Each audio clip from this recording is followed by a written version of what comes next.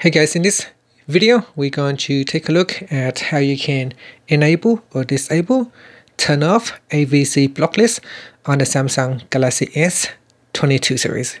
Now AVC stands for Advanced Video Coding. It is used by app developers to keep non-compliant codecs from interfering with other apps.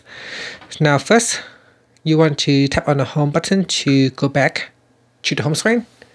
And from the home screen, you want to swipe down at the top and tap on the settings icon.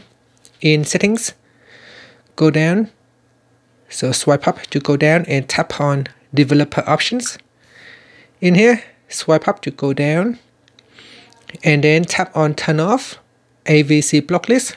Tap on the toggle button to switch it on or turn it off. And that's it. Finally, you can tap on the home button to go back to the home screen. And that's it. Thank you for watching this video. Please subscribe to my channel for more videos.